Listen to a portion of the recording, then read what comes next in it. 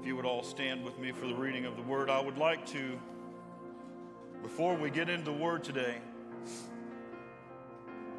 just let you know what this message is not.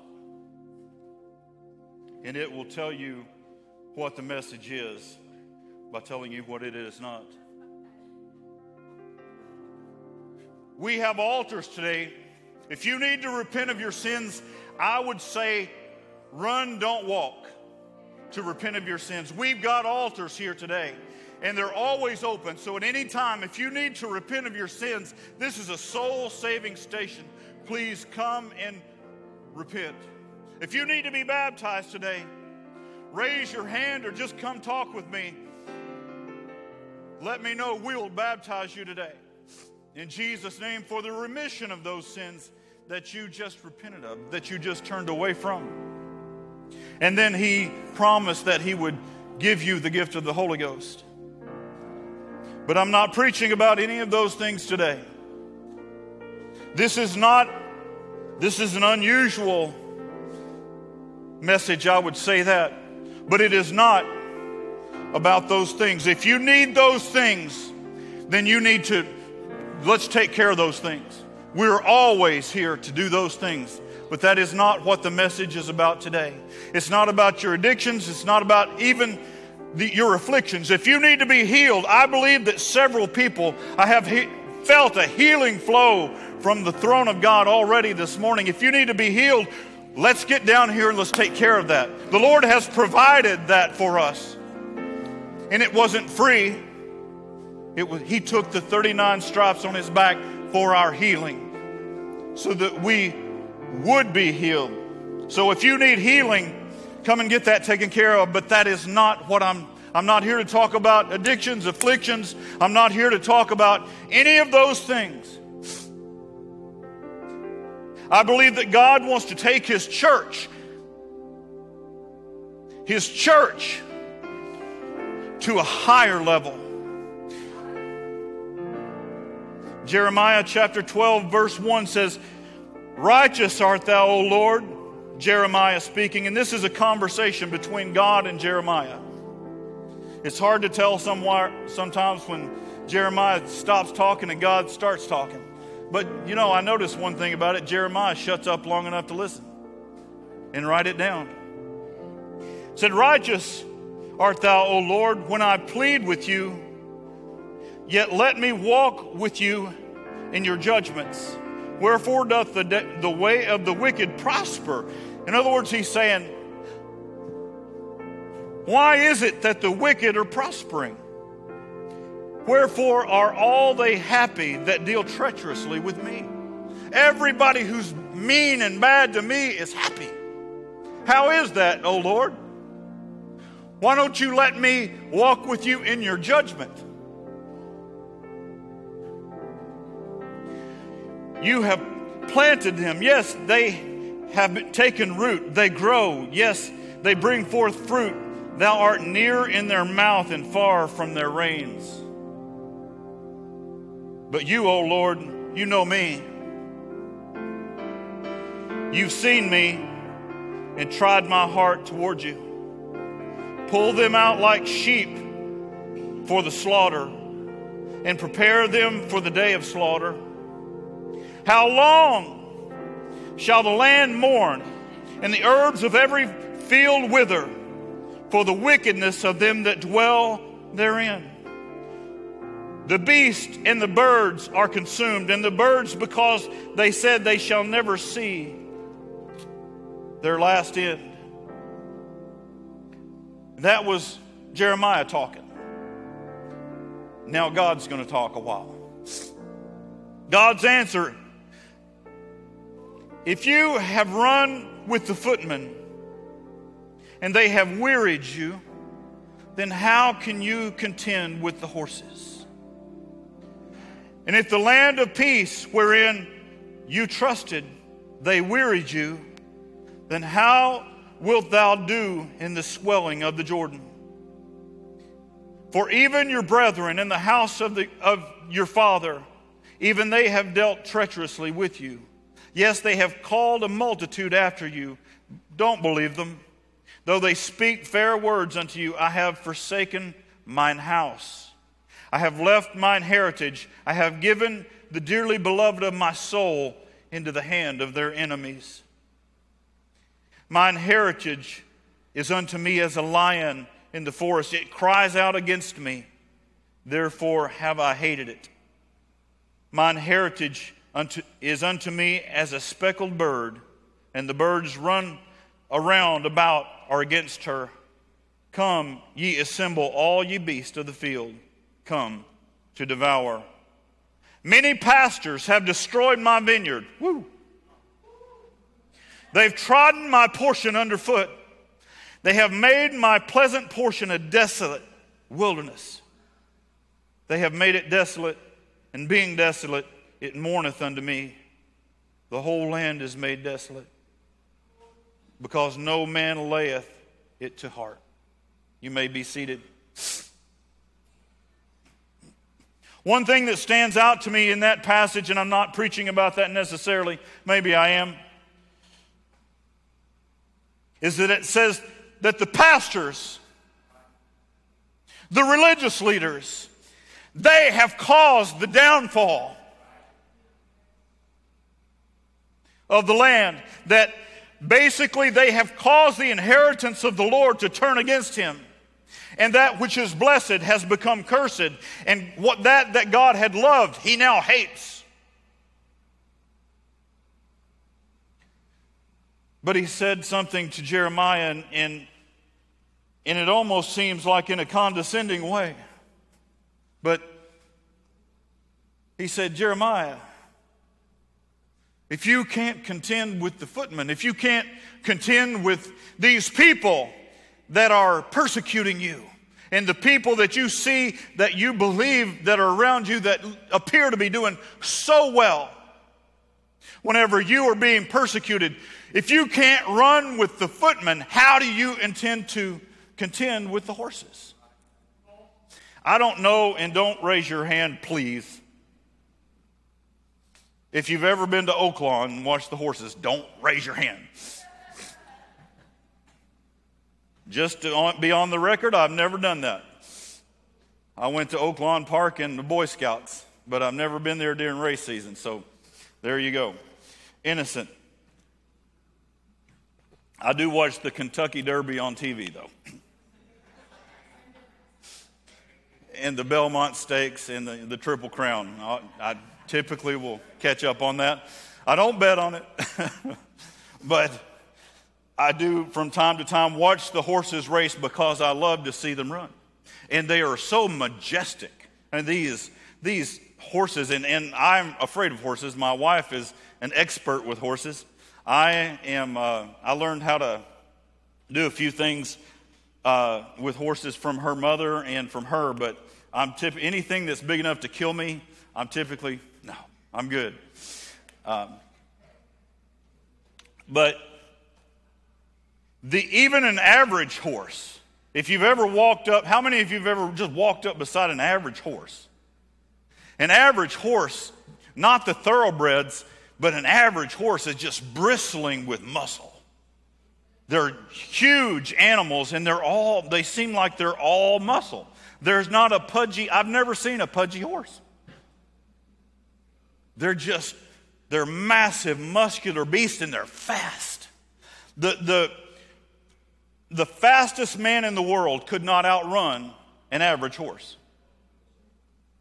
It's an impossibility that a man can run with the horses. How many of you have ever been in the stands, don't raise your hand, at Oaklawn and thought, man, I think I can take them. Come on, I'll get my running shoes on. Come on. They're in all those thoroughbreds. They're in those little chutes, and they're going, and they just can't wait to get out. They're kicking to get out of the door. Come on, man, I think I can take you. You're crazy.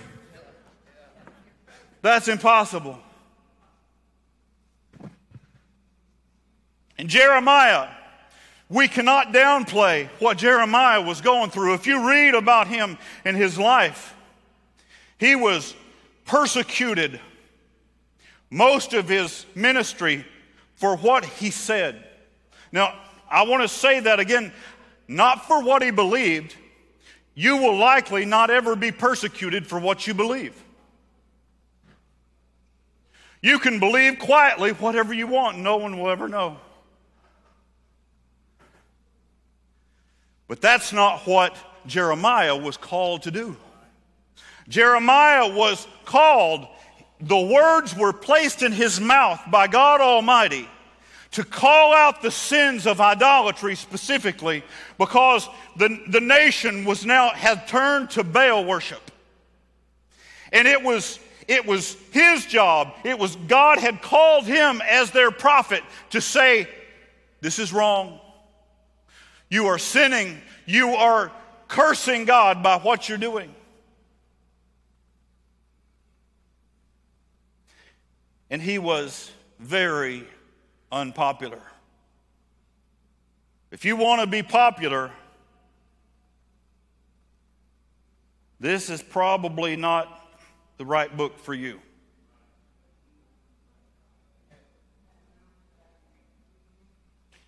Now, you can believe it. That'll get you in no trouble. That'll just totally keep you out of trouble. But it's whenever you start speaking it.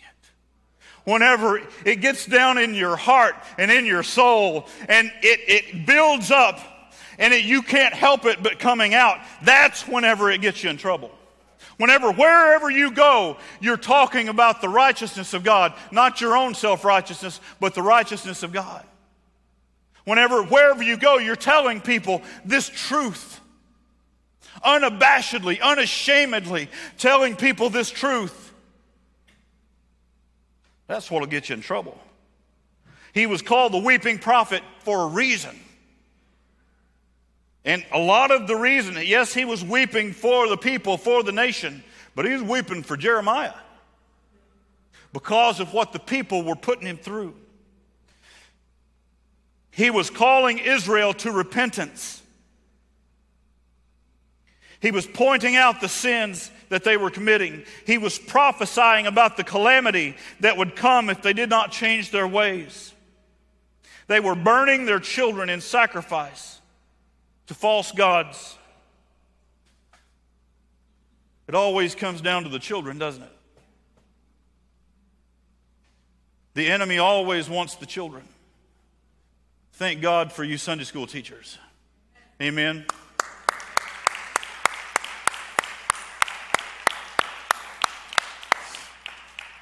You can never underestimate the power of an anointed, concerned Sunday school class. If you don't come to a Sunday school class or a small group or bring your family, you need to do that. You need to do that. It may very well be the difference. It may very well be the difference in their lives. That was a commercial.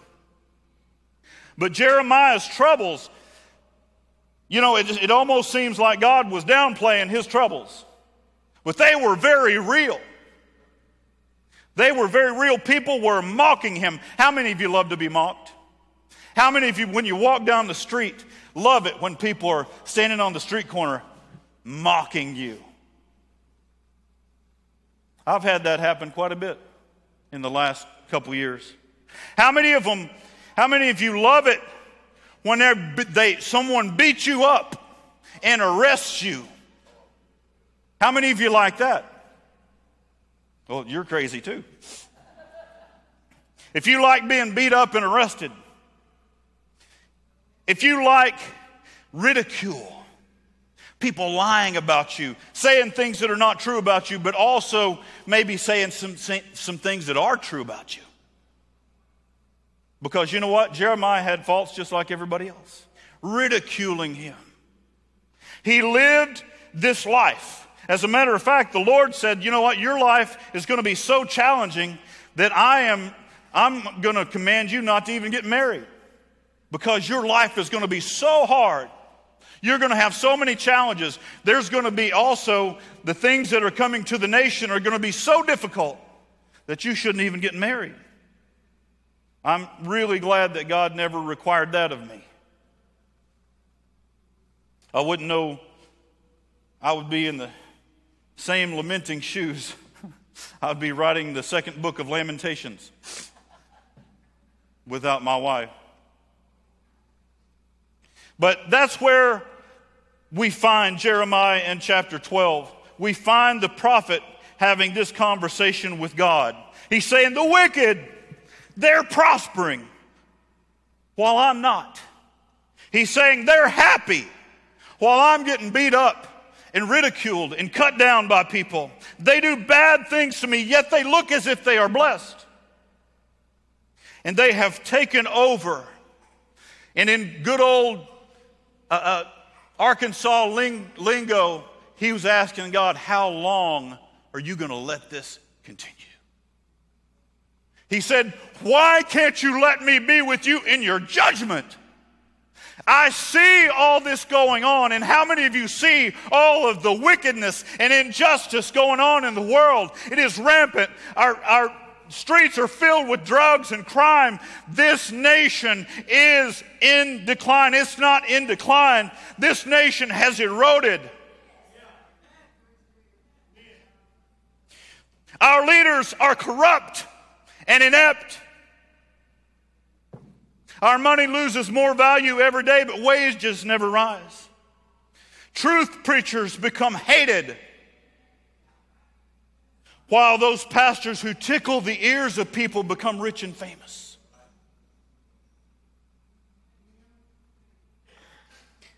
Our world and our nation are in dire distress.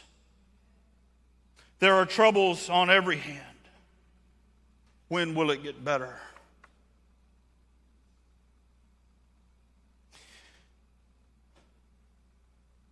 We here living in Bryan, Arkansas, or in Saline County, Arkansas, we see all this going on. We see people overseas being martyred for the sake of Christ. We see tribulation for people across the country and in other nations who have to hide. And we feel safe in our little bubble. And I don't mean to scare you today. That's not the intent. Well, I will tell you this,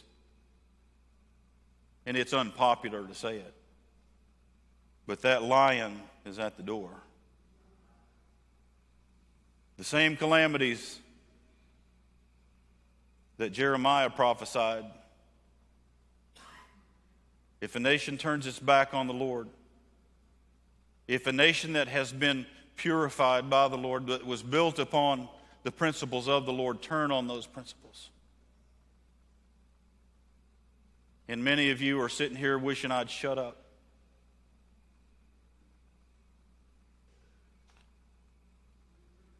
Jeremiah chapter 20, the governor and the chief priest had just had him locked up and beaten up, put in shackles because of his prophecy against the land. And Jeremiah himself laments having to give this word of God. Let's read it in chapter 20, verse 7. It says, this is Jeremiah speaking, says, "O Lord, you've deceived me, and I was deceived. You're stronger than I, and have prevailed. I am in derision daily, everyone mocking me. For since I spoke, I cried out, I cried violence and spoil, because the word of the Lord was made a reproach unto me, and a derision daily. Then I said, I will not make mention of him, nor speak any more in his name. But his word was in my heart, as a burning fire shut up in my bones. And I was weary with forbearing, and I could not stay." I went through so much because I would not shut up that I decided that I was going to shut up. I went through so much for the sake of the gospel, for the prophesying of the words that God put in my own mouth, that I decided that I was not going to say those words, not anymore. And that I was not even going to say anything in his name anymore. I quit. I'm done.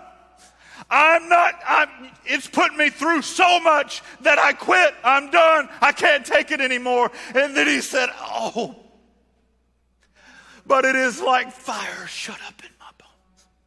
I can't shut up. I can't quit. I can't walk away.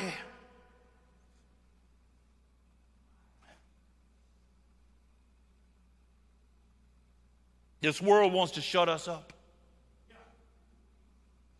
There is no place in genteel society anymore for us. No place for the unabashed, unashamed Word of God, including His judgments. You can mention His love and His grace and His kindness, but judgment will never come. Just shh, preacher, we don't want to hear about judgments. We don't want to hear about calamity and condemnation.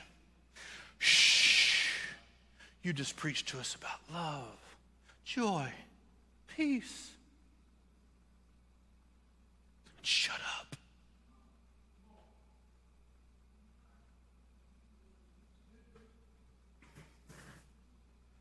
I can't shut up.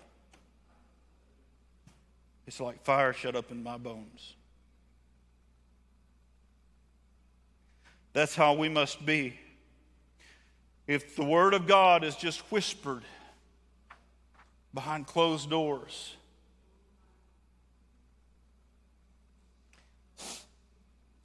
you want to know where the victory is? You want to know where the victory is? The victory, and we all have things to deal with. You may not be mocked and spat upon. You may not be arrested and beaten. And then again, you may. I've been personally threatened for saying the truth. For speaking the truth, I have been mocked. I have been derided. I have been threatened for doing nothing other than just speaking the truth in love.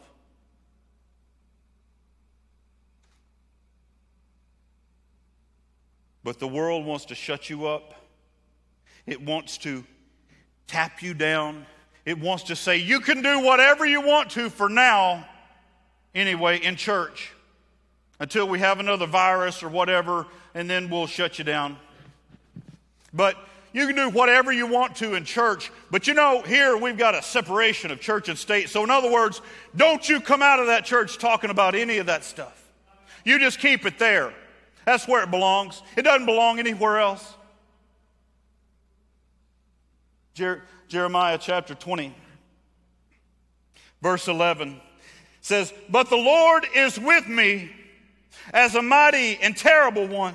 Therefore my persecutors shall stumble, and they shall not prevail. They shall be greatly ashamed, for they shall not prosper. Their everlasting confusion shall never be forgotten.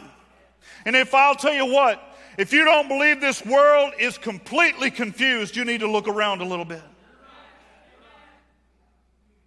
And it's never going to change until somebody proclaims unabashedly the Word of God that says, you know what, there really is a heaven and there really is a hell. And I don't want you to go there. I want you to turn around. We've got to point out not the sinner, but the sin. Say, if we don't change our ways,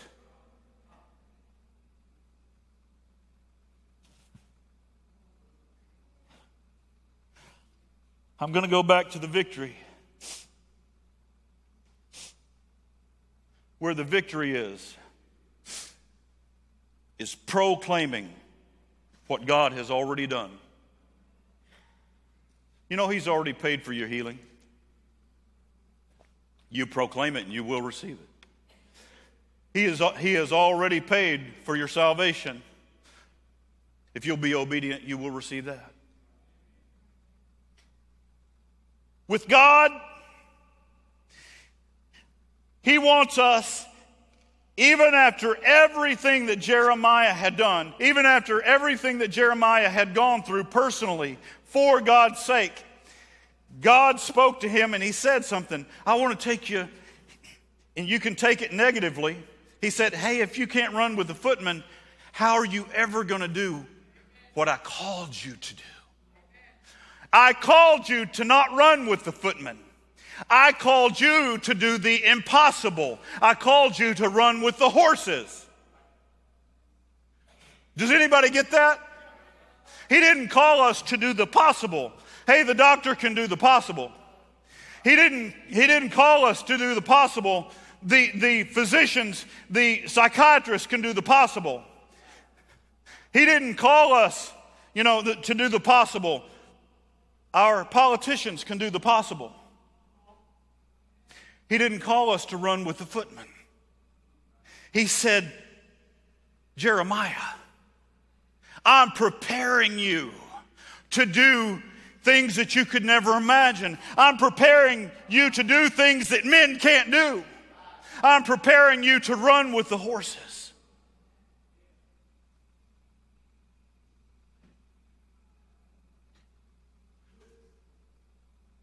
If you believe these following statements, I want you to raise your hand and say amen.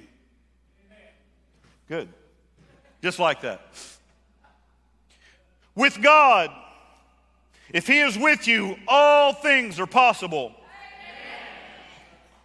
Greater is He that is within you than he that is in the world. Amen. All things are possible to those who believe. Amen. If God be for us, who can be against us? Amen. If you really believe that, if you truly believe that, there is no footman, no horse, nor any weapon formed against you shall prosper. Amen. What we endure day to day for His name's sake is preparing us to run with the horses. He is calling His church. Like I said, this is not a message necessarily for sinners. This is a message for the saints. He is calling us to get past ourselves. He is calling us into a higher level, into a deeper walk, into a higher walk, to where we are able to run with the horses, to do the impossible things. So when it seems like all hope is gone, when all the chips are down, when everything is going wrong, declare victory over the impossible. For the Lord God omnipotent reigneth. It may seem like the devil's in charge. At the day of Jeremiah, he was like, look at them. All of these wicked people, they're in charge. Let me tell you something. All the wicked people that seem to be in charge of our world, they're not in charge. Our God puts up kings and He pulls them down. Never doubt this. Never doubt this. No matter what is going on in your world personally or in our world internationally, the Lord God omnipotent reigneth. And if things are going poorly in your life, if things are going bad in your life, and I know that they are in a lot of your lives. I know the intricacies going on in many of your lives. If you will proclaim victory, if you will speak it, that word that has been shut up like fire in your bones, if you will speak that word, if you will proclaim the victory, that's where the victory lies, in speaking it. Please stand with me, musicians, please come. Magicians too. If you're watching online, that's a private joke.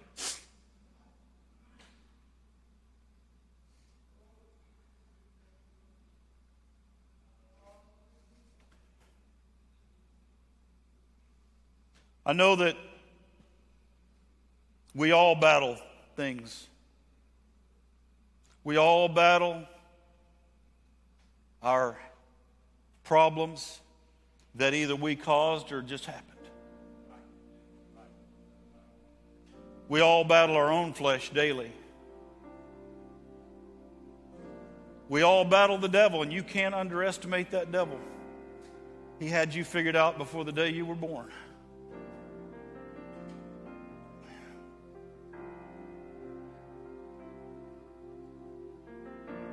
If you are living, and I want you to listen to me for a second, church, if you are living a less than victorious life, the victory is in the speaking, the proclamation of His word and His judgments, of His mercy, His grace, and His judgments.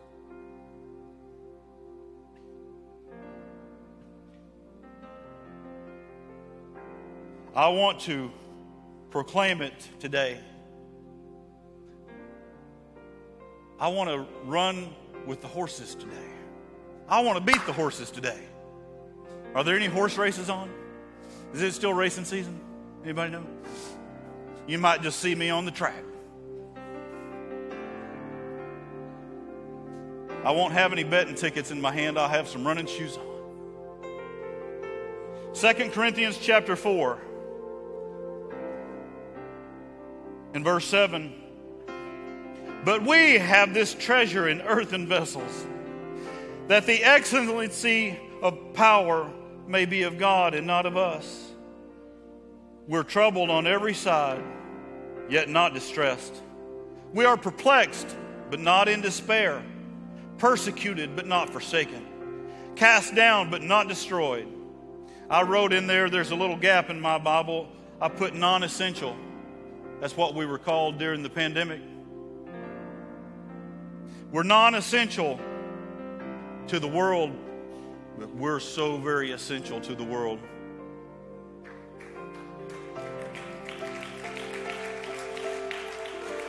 If the world does not hear us proclaim it, where will they hear it? Always bearing about in the body the dying of the Lord Jesus, that the life also of Jesus might be made manifest in our bodies. Amen. Matter of fact, it doesn't say our bodies, it says our body. Because we are not bodies. We're one body. You want to win in this life? You want to be more than an overcomer? We're all going to have dire distress and dire hardship.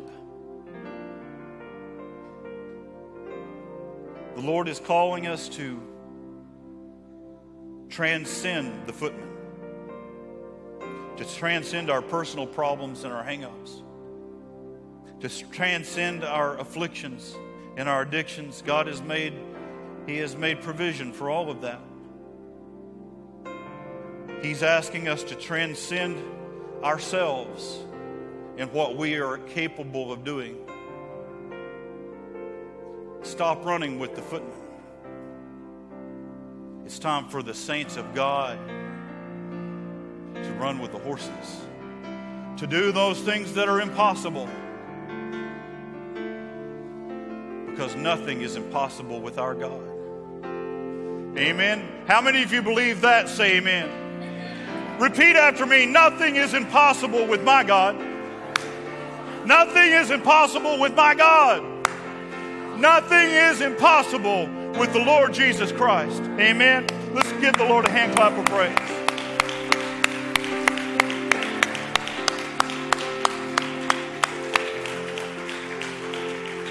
Dear Heavenly Father, we love you today.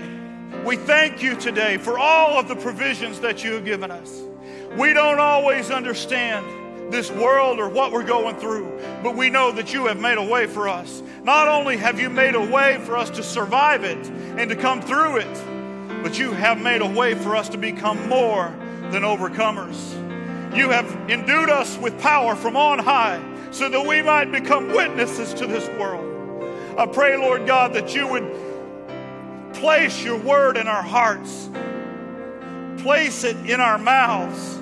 Let it be like fire shut up in our bones that we cannot contain.